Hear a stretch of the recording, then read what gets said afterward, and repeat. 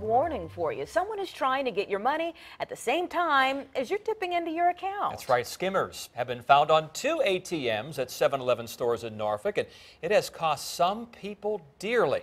10 News 9's Brandy Cummings has more on where it happened and what you need to know. Brandy?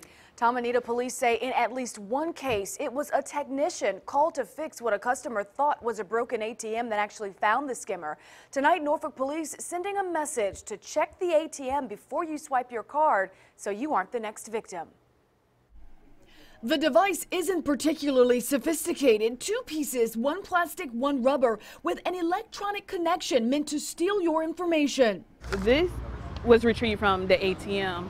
Norfolk police sounding the alarm after this skimmer was found Monday on an ATM inside the 7-Eleven store on Monticello Avenue. It's kind of alarming. It's hard because, you know, people work hard for their money and there's just people that are ready to steal people's money. On Friday, another device was found nearly 9 miles away, also at an ATM inside a 7-Eleven on East Ocean View Avenue. A wavy viewer sent us this picture of the ATM, the device now removed. It's a huge concern for us because, you know, banks are being compromised, you know, their money, their retirement, their savings. Police say the crooks used double-sided tape to attach the skimmer on top of the ATMs. Once an unsuspecting customer puts a credit card into the machine, the skimmer electronically records the information from the magnetic strip. There you see the instrument inside of it was reading the card information. Detective Katrina Bidding explains there are a few ways to protect yourself.